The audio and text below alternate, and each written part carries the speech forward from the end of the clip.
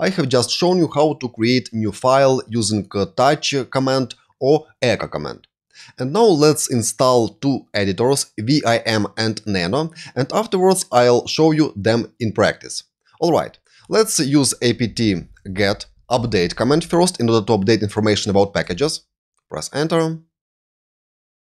And now let's use apt-get install, and let's install Vim and Nano. You could simply use space between two different packages you want to install.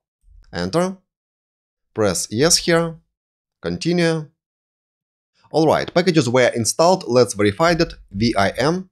And yes, now I see that Vim editor is available for use. And in order to exit from this screen, you need to type colon and Q, and afterwards press enter. And now let's verify whether Nano is installed. Let's type Nano. And Nano is available as well. And in order to exit from Nano, press key combination Ctrl X. Alright, now let's start by using Vim editor. And for that, let's open up one of the files that we have created before.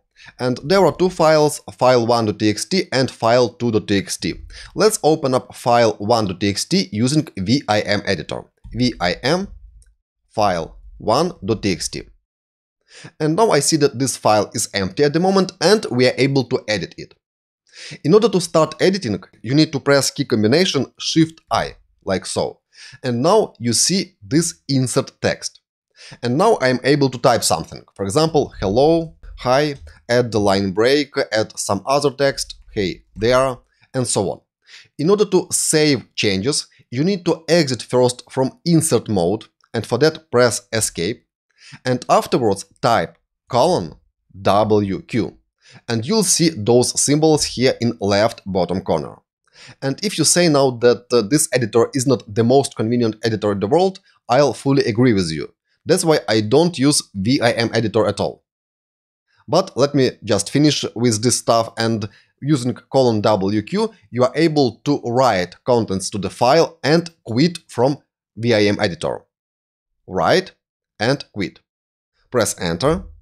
And now if I read contents of file1.txt, I should see changes there, file1.txt. And here are those lines. That's how you could use Vim editor. Great, let's now try Nano editor. Let me clear terminal and type nano file2.txt. And let's edit second file that we have already created before. Nano. And you see contents of this file. You could immediately edit file without any key combinations.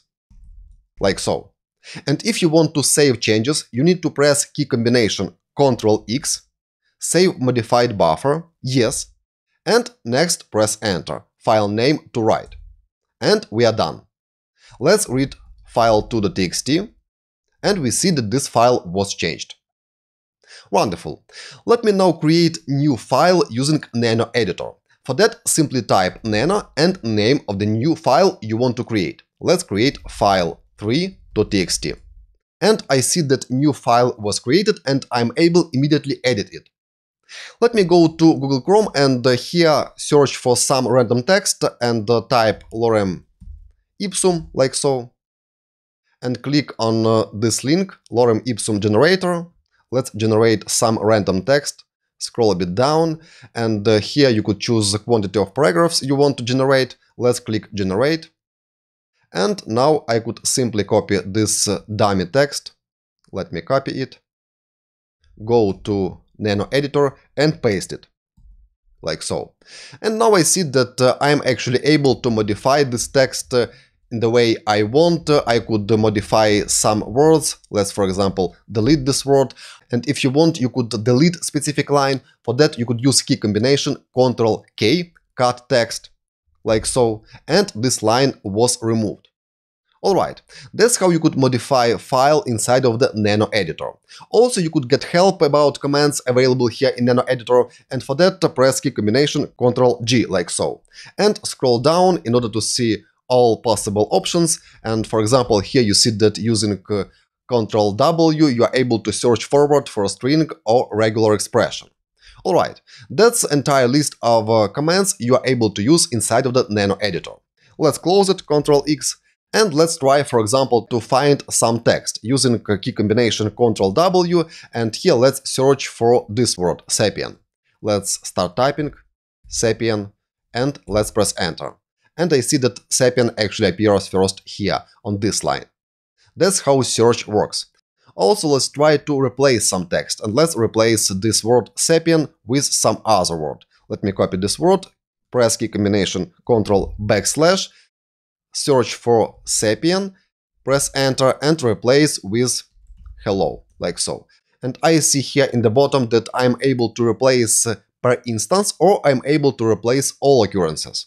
If you want to replace all, just press A, and Nano has replaced 3 occurrences. And here I see hello, and here hello as well.